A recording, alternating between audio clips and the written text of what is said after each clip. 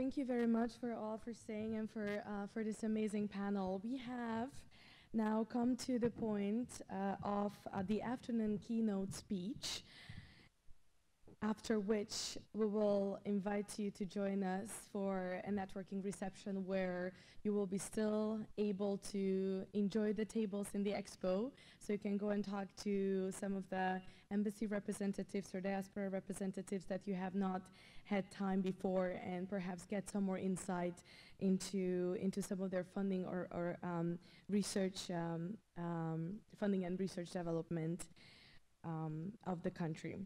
So without further ado, I would like to invite to the stage Ms. Tiffany Lohwater, who is the Chief Communications Officer and the Director of the Office of Public Programs at the American Association for the Advancement of Science, or better known as AAAS.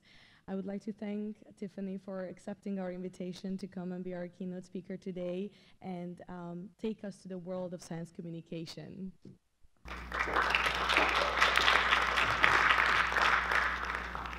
Great, thank you. Thank you for inviting me. Happy to be here. Always nice to come down to this part of DC.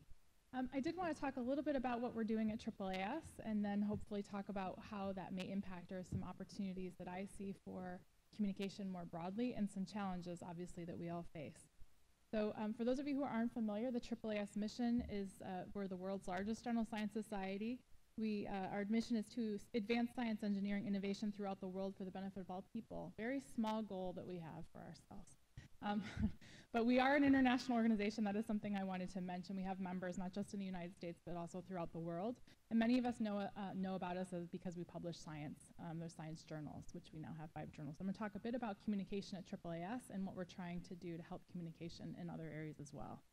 So as you can see, we have many goals. I've bolded the ones. I'm not going to read through them all, that speak specifically to communication and public engagement, because as the mission of our organization is to do communication and engagement, I actually find this to be one of the main challenges with a lot of institutions, let's say research institutions or other places where science is being done. The mission and the goals of the organization may not always be matched up to what it is they're trying to do. So we're actually trying to enhance communication among scientists, engineers, and the public, what we would call scientific communication, but we're also trying to increase public engagement and science communication with members of the public. So in some ways there's a difference there, right? I think the journals primarily are talking scientific communication among scientists, although many of them are opening up and available for public audiences. But we need to think specifically which public audiences are we trying to reach and how we're reaching them through science communication. So we use a public engagement framework at AAAS, and I don't know if any of you have seen something similar. Probably, I'm guessing given the EU connections. The conversations among scientists are great, but they're operating within a bigger landscape. We all exist within society, and we have scientific institutional pressures as well as the societal pressures on science. But then the connection to the audiences aren't always clear. So oftentimes when I talk to scientists about who they're communicating to, they'll say, oh, you know, the people, either scientists or the public, right? But they're not really thinking about who are those audiences in the public that they're trying to reach. Are there ways that they can make their work relevant to individuals such that they can have feedback and they can improve their own science through that? I think this is a huge shift for many people in the science community. Someone recently, I think the last panel was just talking about the one-directional mentality of science communication. I think much of that is scientific communication, and what we're trying to do is get people to think more broadly about public communication of their science. So when we give workshops, and we talk a lot, and we work with scientists and institutions all the time, and I ask them, what's your goal? Because we can talk about messages and how to simplify and the jargon reduction of science, and all of that's really wonderful, but if you're not thinking about what's your goal, what are you trying to accomplish, how are you going to measure it, communication-wise and public engagement-wise. I'm not talking about your science goal, it's just different. Many scientists have not thought through what that means for them. So we actually work them through a process where they get to think about this and do a little bit of self-reflection. What is it that I'm trying to do? Many scientists will start off with things like, improve public awareness of my topic. Well, that's great as a big, broad societal goal. What are you going to do as a person, as an individual, as an institution, to make a contribution to that broad goal? What are the specific things that you can do, and how are you going to measure whether or not you've made an impact there? So the way that I'm going to talk a little bit about science communication at AAAS. The way that we think about science communication is connecting scientists with journalists, policymakers, and other publics, and we define them. We have programs in many different areas, including working with religious audiences. We have programs in seminaries. We have programs working with school children and teachers. But we are defining different audiences and defining how do we meet goals that we have for each of those audiences. We want to enhance communication among scientists, engineers, and among the public, including them in those discussions. And we also are very interested in raising the visibility of scientific research of science society issues worldwide. So there are research issues that we want to make sure people are aware of, but that we also want to make sure they understand how science connects to everyday life, how science can be used for decision making, how science can import ideas that can be useful for other areas of work. So the way that we do that is through a mechanism of different ways. Obviously, my group at AAAS is responsible for media relations and social media for the organization, and also for the journals, services and awards for journalists and scientists, and we also do public engagement programs. So one thing that we've been pretty active on recently is trying to be proactive and responsive to the many issues that are upon us in this world and in this country at this time.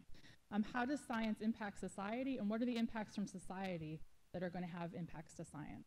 These are the broader science society issues that I was talking about earlier. We've been very active in terms of putting out statements and explaining why different actions by individuals or by governments can have implications for the scientific community.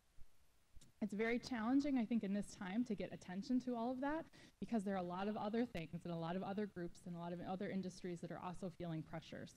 So one of the challenges that we found, and trying to be responsive to, how do we make sure that the science is part of the overall issues when they're being discussed? We also want to make sure that we're calling attention on social media, that we're allowing members and other people who are interested in science to be part of these discussions. I think as a practice, many scientists have been resistant in getting involved in public policy discussions. And so we see there are opportunities there for scientists who are willing and interested in doing that. We do a lot of training for scientists on how to talk to policymakers, what are the things you need to be thinking about, so that they go into these conversations understanding where their place is and what they could potentially impact, and what they don't, making them aware of what they don't know about the issues that are happening. We've been doing a lot in social media. So everyone always talks about in communication, the pivot to video this year. So Facebook and many other places are promoting the fact that you can have video conversations with people from all over the world. It drives engagement on social media, and I just want to say that social media can be used for good. It's not always all potentially bad. We are in a time where that is a major form of communication. People are looking for ways to engage personally and individually, and I think as a scientific community, we need to be responsive to that. Someone once told me, I was doing a workshop for scientists on social media, and they said, why would I possibly go on Twitter? What a complete waste of my time. And I said, well, it depends on what your goals are and the audiences that you're trying to reach. Do you want to be part of a conversation in a social media environment or not? That's up to you. Those are questions that you can ask yourself. But I would say that if scientists completely say, well, we're not going to use Twitter, we're not going to use these social media tools, other people are. So you have to know that you are then abdicating your role in a social construct if you choose not to use the tools where other people are having conversations. Something to think about. This one was on the DACA. This one was on the climate change assessment, which I could talk to you if any of you are interested in the National Climate Assessment and what we've been doing there. There was a lot of concern that the government may not actually publish the report. And so we wanted to be prepared for other ways to get the messages out about the National Climate Assessment. NOAA did end up having a press conference, which we were greatly relieved by. But of course, we're continuing to monitor issues on that. And then this one is about, this one on my side, it doesn't have a thing about a DACA student who published an editorial in Science a couple weeks ago talking about the Dreamer thing that happened in the United States and advocating for scientists to get more involved in speaking out on those types of issues. So AAAS is kind of filling a space between the science and the societal issue community. Some scientists are comfortable in us talking about these types of things and some aren't, and that's a conversation we continue to have internally. The other thing we do a lot of is media outreach to science journalists. And I want to talk a bit about that because I think one of the major challenges that science faces is there's decline in terms of how much science is in news publications in the United States. And I think in some parts of the world that's growing, which is great. In the United States, it's actually on decline. Much of that is because many places no longer employ science-specific journalists. And so we're trying to find new ways to reach the news media with conversations and issues about science. But we have 5 journals currently. We have a team of staff. This is one of the things I wanted to advocate for. Communications takes people. It doesn't just happen. And while it's wonderful that scientists do their own communication, oftentimes they need support to do that. They don't have time in their regular work to be thinking about all the issues and preparing for different communications opportunities. So we develop lay language summaries and visuals. We do a lot of video and infographics, and I could talk with you if anyone who's interested about that. How do you make science compelling and interesting to people who aren't typically reading and paying attention to science? There's lots of ways you can do that visually, particularly these days, because people get lots of information online. We also run something called Eureka Alert. Has anyone heard of Eureka Alert in the room? So this is a press release distribution service that AAAS has run for about 15 years now. It's editorially independent. We do press releases for almost all of the journals and almost every research institution that I'm aware of that does research science. So we do about 66 countries are involved in this, universities, medical centers, journals, government agencies. Registration's free for reporters, and we serve about 13,000 reporters and freelancers from 92 countries. And this is a continuously updated online service. So reporters have logins, they get embargoed information before they're publicly available. It's a way for them to get information and news. It's also a great public website. We get millions of visitors a month who just go there to read the latest in news and science. We have a new service, and I'm not sure if any of you have heard of Sciline. Any show of hands? So this is brand new. This started about 6 weeks ago. And this was, as I was mentioning before, one of the challenges we see is the fact that many journalists that are looking for information are not necessarily science journalists, but they want to speak to scientists. They may not have the best sources at the universities to speak to. They may not even understand what kind of science they need for their story. They're just working on a story about water quality. I need a scientist to tell me if this is possible. Can this even happen? These would be more general assignment editors and reporters. So we started a new service to specifically reach out to those individuals in the United States. We have gotten some inquiries internationally or thinking about growing international, but that's a whole nother issue because there are other groups that do this type of service internationally. And I just wanted to mention it to you. It seems to be very popular so far. The Savannah Morning News is a small publication in Savannah, Georgia. Some of the others you probably know, they're more nationally known. We're seeking to, as we grow, do many more of these Savannah Morning News type publications. That it's getting to the less resource reporters who are trying to do quick stories, but that really impact their local community, and they want to make sure they find good scientists who can speak well. This is one of the other things that we're doing as part of this service. We're actually vetting the scientists to be communicators. So we want to make sure that when a local reporter calls that doesn't know much about the scientist can explain it in a way and can be convincing and useful for the reporters. We also give out Science Journalism Awards, so we recognize science journalists every year. This is an international award. One of the reasons I'm mentioning it here is because anyone from any country is welcome to apply, and this is basically meant to recognize the best science journalism over the past year. There's a diversity of categories from online to children's news to large newspapers, small newspapers, lots of things there. And then we all gather them at the AAAS annual meeting in February, which is a great opportunity for the international community of science journalists to talk with each other. I did also want to mention that AAAS has been doing quite a bit of work in public engagement with science. This was actually what brought me to AAAS almost 11 years ago now. The idea that we could be having more of this multi-directional dialogue, that it didn't need to be a one-way conversation from scientists to people, whoever those people may be. I think many scientists, particularly these days, and we're finding this in terms of our surveys, younger scientists are very interested in making sure that their science connects to people, that it's not just about pursuing science for the good of everything, but they want to make sure that it's used. And one of the ways to do that is to incorporate different kinds of perspectives into public conversations about issues. So many scientists are thinking about how can I do this in a more proactive way that can be helpful to my research, but also to the overall enterprise. And recognizing that there are benefits, but also risks and limitations to science. I think many scientists are stuck with that question whenever they do a public talk, or they have lots of things that they may not have even expected. And I think those are types of questions that scientists need to be thinking about proactively. And then I also think we need to be informing the conversation with scientific evidence, speaking up for the fact that there is scientific evidence that we can bring to bear on issues.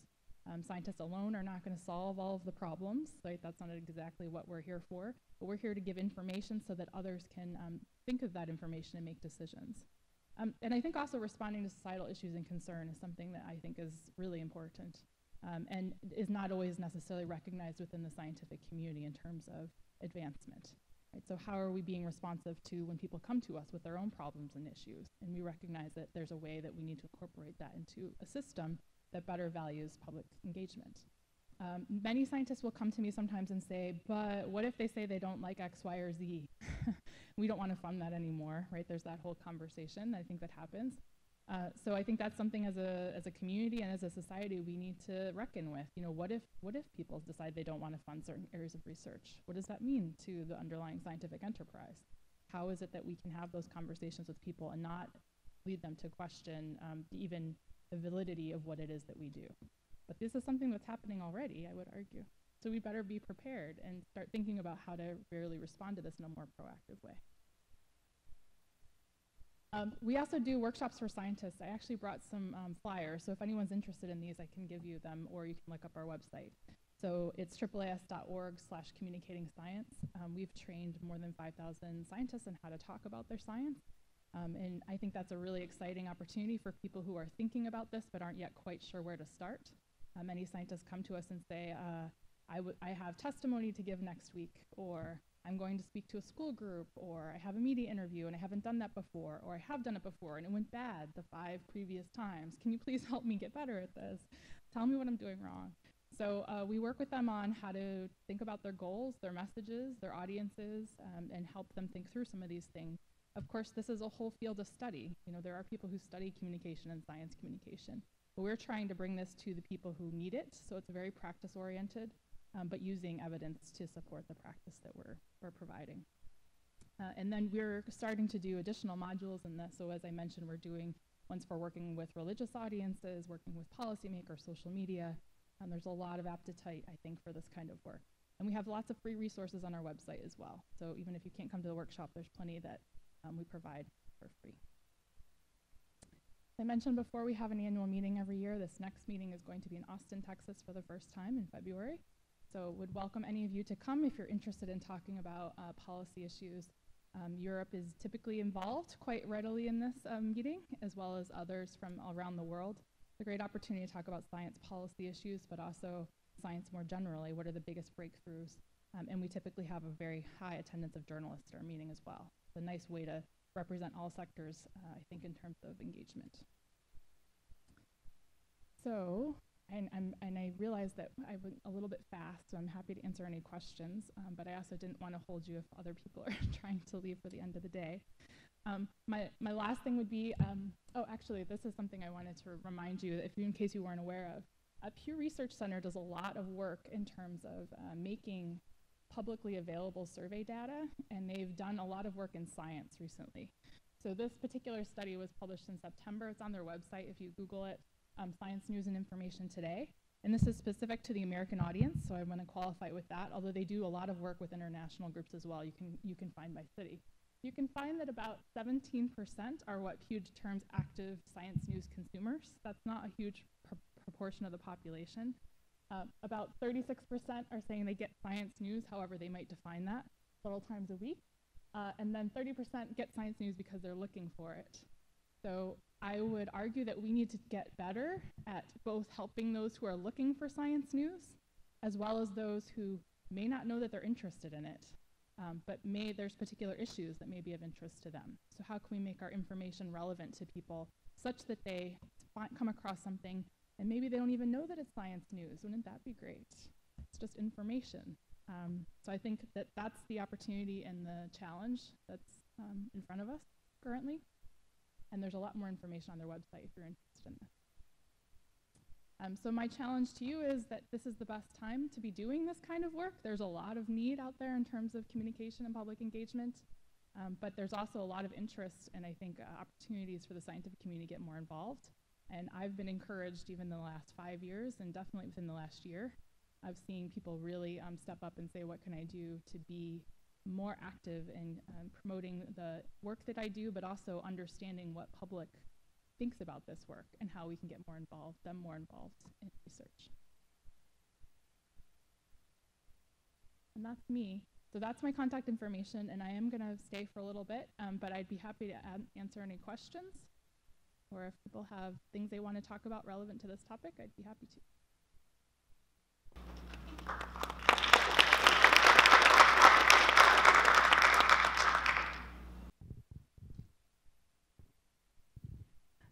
I'm Mina Pham. I'm the counselor for science and technology at the French Embassy. Well, I have two questions. You mentioned the social networks, etc. What's the position, what could be the role of AAAS in this era of alternative truth? Alternative truth, yeah. Right? Yes. And the second question is maybe a difference in culture. For instance, in France, we have mainly a public institution, and once you are a scientist, you belong to a given institution. So how would you consider the individual communication from an individual scientist, and the message from the institution sometimes is not exactly on the same line? That's true. So, so you asked first about alternative truths or fake news, hashtag fake news. So this is a big challenge, I think, for the community, but I also think for society in general. I think it's much bigger than just the science community, this issue. I think the thing that we can continue to do is talk about what we know to be true and what the value of evidence is, and that there's a difference between evidence and opinion. And also marking when those opinions happen, right? That not everything that scientists says is pure truth, right? This needs to be also discussed. Scientists need to qualify when they're talking about opinion or things that they think that are not quite vetted by scientific reality. So I think this is a big part of the challenge that individuals face as well as institutions, I think, but also the broader discussion of democracy. I mean, this is not a new problem. I think it's become increasingly obvious within the last year that this is a problem we're facing in our country, but this is something that's been happening throughout the world from the beginning of time. And we may be going through another time. It's a cyclical. We may be going through another time where that's something that needs to happen. I would say that there, oftentimes people are become somewhat complacent in terms of assuming that the truth will speak for itself. And I think we may be going through a time where it becomes very clear that that's not the case. And so we need to be very active in terms of talking about what we know to be true. I don't know how it's to, so AAAS has been pretty outspoken in the last year, and I think working with other groups and communities. So there's a lot of things that you see publicly, and then there's a lot of things that happen individually, as you all know, between groups. So I think that's important to keep in mind too.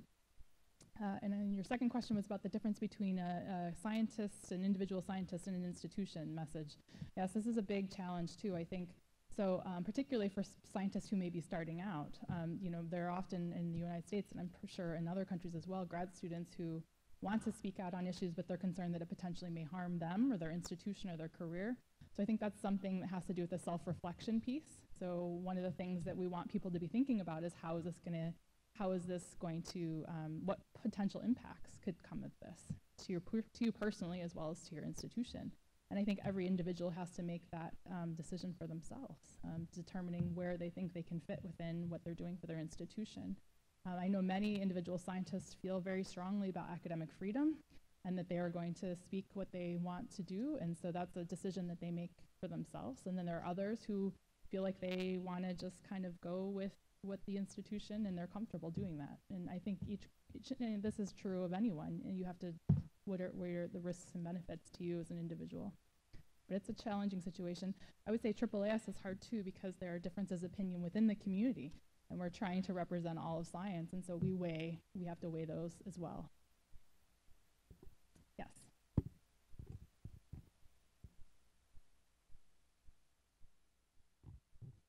Thank you for the lovely presentation.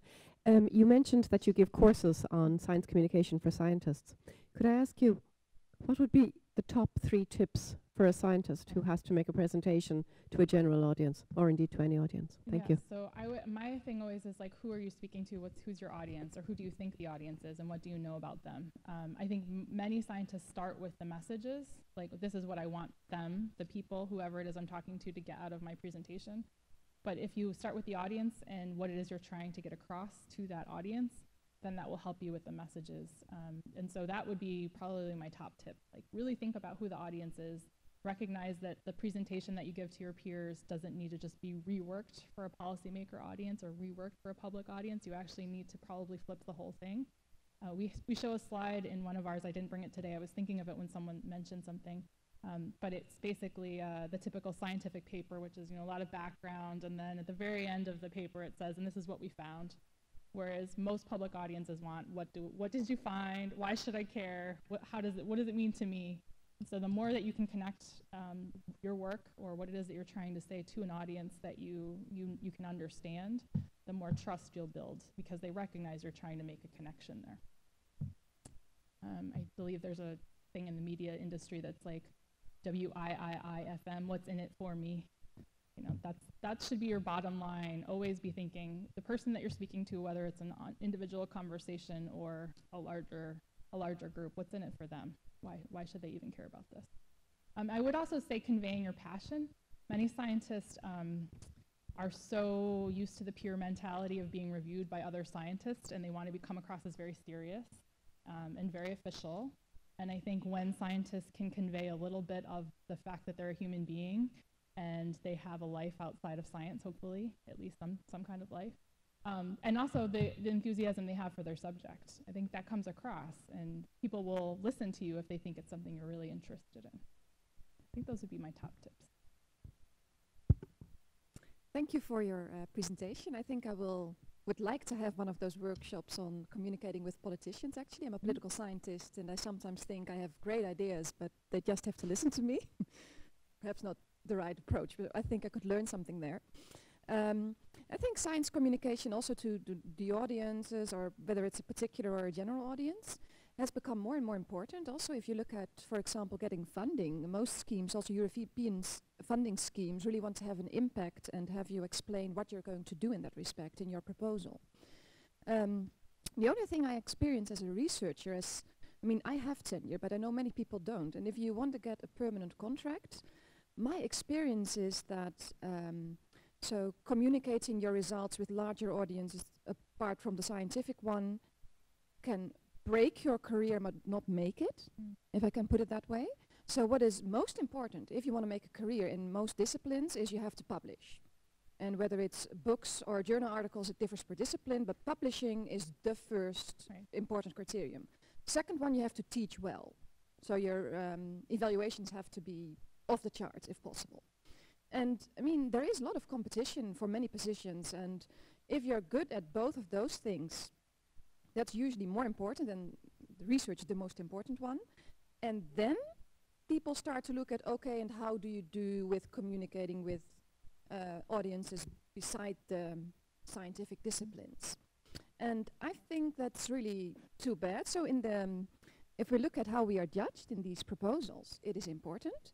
But if you look at actually getting a job at a university, somehow it's not that important anymore. So you have to do it, and they would like you to be good at it, but you do it in your free time. That's what it boils down to usually. And it takes a lot of time if you want to do it well. So this is more of a comment than a question, I guess. So I do hope that universities in their employment policies will take more account of this important aspect of our research as well. And so if some researchers are not as cooperative as communications people would like us to be, this is probably one of the reasons. So I think there's a couple other things too related to that. One is that if your research is covered in media, it actually leads to greater citation rates. This is something there's been research done, and there's some research that shows that additional media, social media conversation leads to greater citation rates. So there is a relationship there. I think one of the challenges is, like you're saying, many scientists don't have supports within their institutions, or I would say they don't even know of the supports that they already have. So we've worked with in a couple different programs trying to have scientists identify what exists within their already existing networks, and then what additional things do they need in order to do high quality communication and public engagement. Many of the scientists that come to our workshops will ask them, do you know that there's a communications office in your university? And a few people hold up their hands. It's not even something that enters into the realm of possibilities for many of them. So I think it's on both sides. I think the individuals having a better understanding of what exists, and then also the institutions and the infrastructure having better understanding of what's needed in order to be really good at this. And it's something that we've been working on both sides. I think there's the individual problem, which I was talking about with the workshops, and there's absolutely the institutional problem, which we've been working with through partnerships with other groups. In the back here? Yeah. Hi, Joe Sparling from CAPS. Fantastic talk, and high praise to AAAS. I think.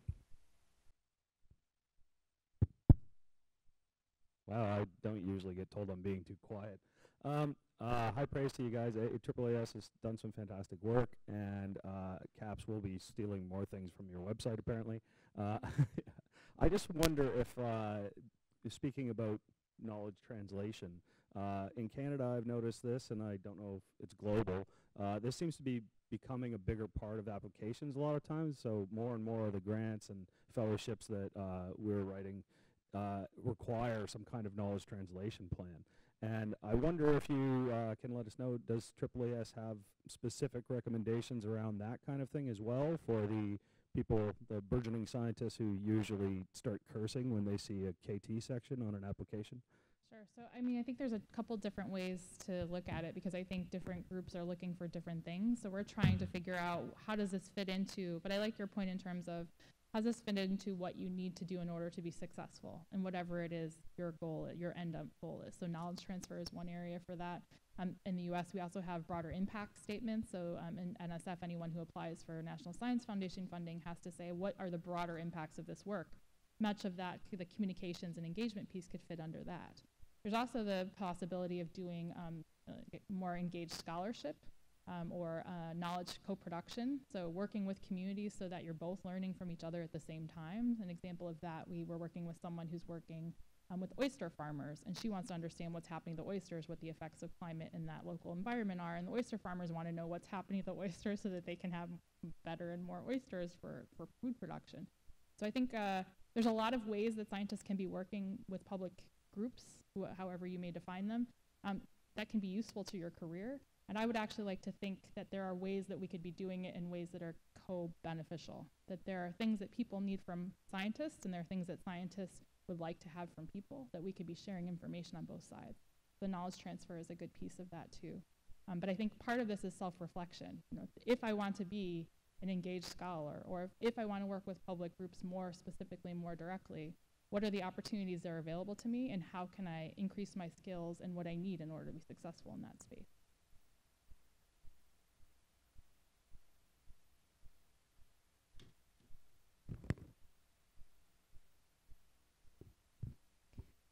Thank you very much. Great presentation. I just wonder, what is your opinion on this growing industry of grant writing professionals, publication writing professionals, and some scientists, and I know many of them, and especially those for whom English is not native language, that use those services, and also they actually hide their science behind those services. And sometimes interpretation of their science doesn't correspond to the initial, scientific, I would say, value of the invention or scientific project. So what is your opinion on those professional services? So I think it depends on like anything, and a group, if they work with you well, and making sure you check their work and that it's actually relevant. I mean, I don't know if I would speak about services specifically, but one of the things we always talk with scientists in our workshop about is if someone gives you a recommendation of a better way to explain your work and you don't agree with it, don't use it. You are responsible for the communication of your own work. So this is something I think that happens also in university environments sometimes. I work for a communications office in university, and sometimes the communications office wants to say it a certain way and the scientist wants to say it a different way, and there's this discussion that has to happen.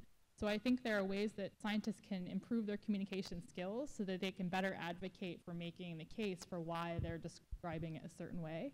At the same time, it's helpful for professional communicators to work with scientists to get them to think about their research in ways that are more publicly accessible. So there's a balance there. I don't like the specific industries I can't comment on, but I do think that there's a need for scientists even to advocate for themselves, to say this is exactly what I'm trying to say. Please help me say it in a way that's more publicly relevant and accessible. At the same time, making sure that whatever the end product is accurate, and that they feel comfortable having that be a representation of their work. It's an ethical thing, right? There's ethics in this too. Scientists could hype their work. They could say, oh, in 5 years we're going to have X, Y, or Z. Is that true or not? That's something that a scientist has to think about. Is this something that's a proper, accurate representation of my work or not? Actually, the question was, there are scientists who want to learn how to communicate their science. Some are natural and they do it very well originally. And it's on one hand. On the other hand, there are professional services that do it. So how the scientist who is not perfect, definitely he or she can be a good scientist, but not perfect communicator and not perfect grant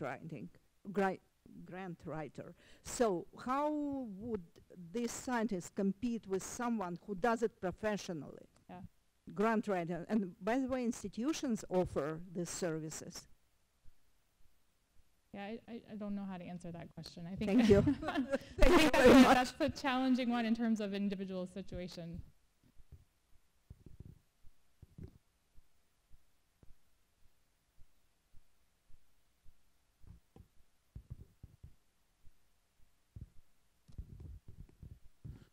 Just to add to the previous comments and exchanges, I think to me as a scientist who is a non-native English speaker, I do face these challenges, and I've been told by reviewers that this paper needs to be edited by somebody who knows better English, basically. I do think that's a challenge, and I don't think it's the main threat when it comes to accuracy of reporting science, because I think the main threat comes from the scientists themselves, whether they want to kind of amplify their message, and then some people do it by themselves and some people do it with the help of professional writers. With that said, I think the main kind of distortion of the message comes from mass media. And as a cancer biologist, I can tell you that if I believed every time the New York Times or any other major news source would say new cure for cancer, I would be unemployed. So I think that's kind of the main message, that when people want clicks, when commercial institutions want clicks online, they can make that happen, and that's when kind of the message gets distorted to the general public. I think still in the scientific community, people can assess more or less how accurate this is, or how accurately the data is being reported in the text. But that's just my opinion, by the way. Okay, and that's a comment question. Just checking. I hear what you're saying in terms of the media, and this is kind of saying about hype or potentially the way the reporting happens. But I do think scientists have a role to play in terms of trying to help with that.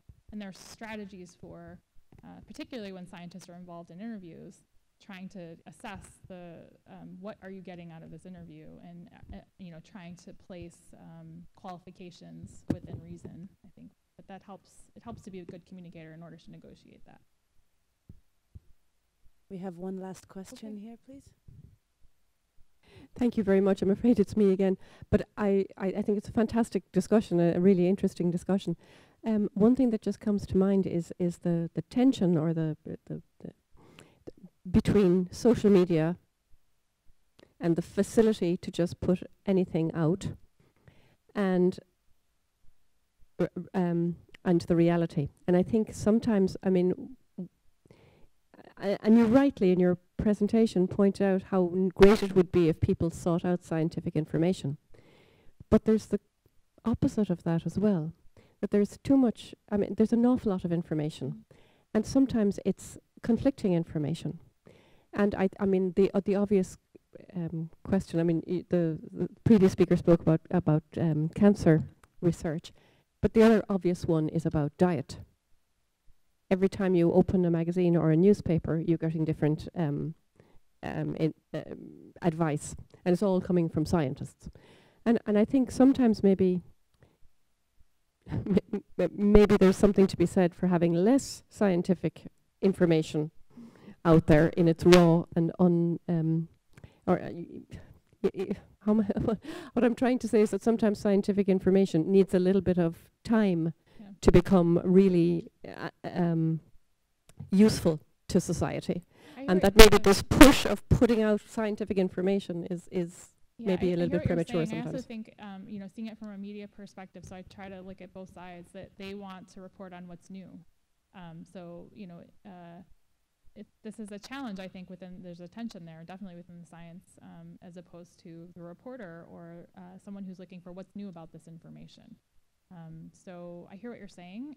I also think that there's a lot of value in terms of having vetted scientific information published. You know, there's a question, and somebody was talking earlier about open science and, you know, doing everything very openly versus giving scientists time to actually look and review papers and actually make sure that there's some credibility within the information. So that's a whole nother conversation we could have, and I'm not going to open it up now. Maybe we can talk about that over drinks at the reception. But I think that there is something to say about especially like things like diet, nutrition, things that directly impact people, health information, making sure people have what they need in order to make good decisions. I mean, that is what, in the end, that, you know, I think science is helping to give information so that people can make good decisions. And whatever good they may decide, that science doesn't decide what the good decisions are. People decide what good decisions are. But, you know, that's now that everything's available on the internet, there's a lot of good and not so good, and, you know, quality and not quality information. And many people are not getting access to the kinds of quality information they need in order to make decisions. They're not even seeing the New York Times when they go and look for news. So that's the world we live in, and we have to figure out ways to fix it.